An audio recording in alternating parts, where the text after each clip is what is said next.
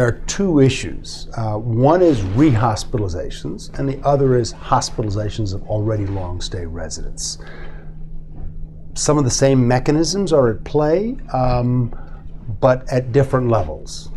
So in the post-acute world, there are providers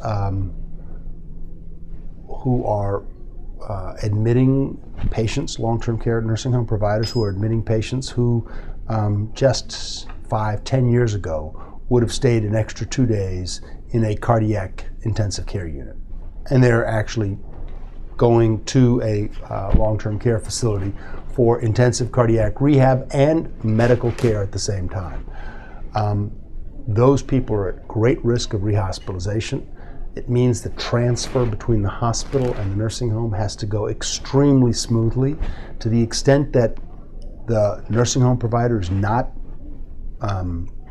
equipped to manage that, to the extent that there's not adequate information transfer from the hospital to the nursing home, and a clinical bridge between the discharging doctors and the accepting doctors as part of that process, that's all key. And it's not just for cardiac, but it's for other conditions as well. On the long stay side, there is increasing evidence that good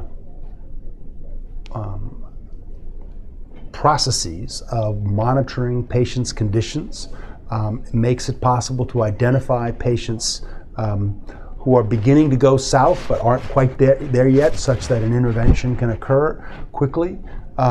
That makes a huge difference in terms of reducing hospitalization rates. Joe Auslander and work that he's been doing in facilities across the country using the Interact and other kinds of SBAR and all these other kinds of procedures both empower the aides as well as instruct the nurses as to how to communicate to physicians.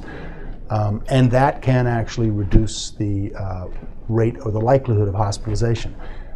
There are some key policy issues there that also apply for the rehospitalization, and that is who's liable, who's accountable for a rehospitalization or a hospitalization when it occurs. It's often a lot easier for the physician to say, go to the local emergency department and go to be admitted to the hospital, even if the nursing home is able to actually manage that pneumonia in early stage or otherwise, because of an issue of both liability or accountability and a sense of safety that the hospital will manage it. Being not terribly,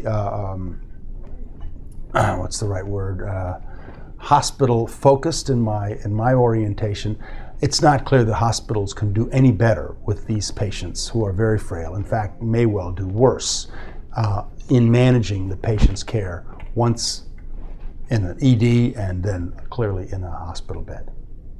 Thank you.